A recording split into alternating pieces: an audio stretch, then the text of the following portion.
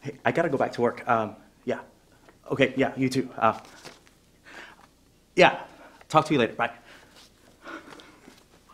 What? I just wanted to say hi.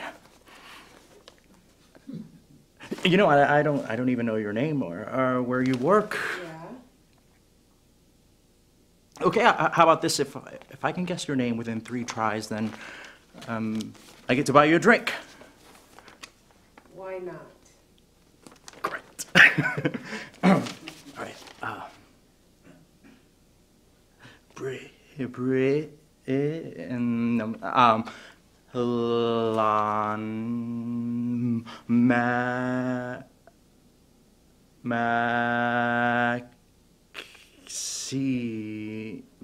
Maxine?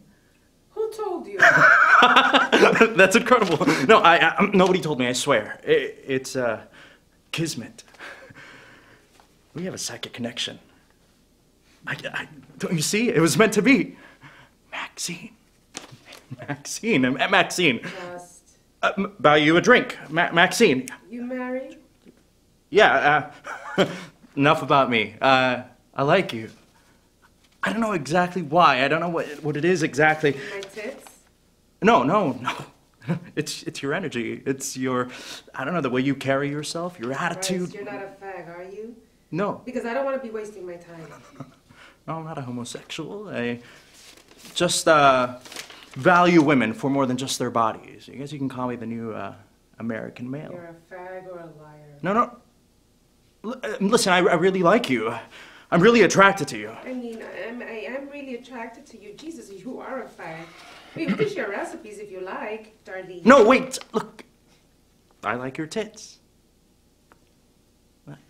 I love your tits. I want to fuck you. Good. Now we're getting somewhere. Not a chance. So tell me about yourself.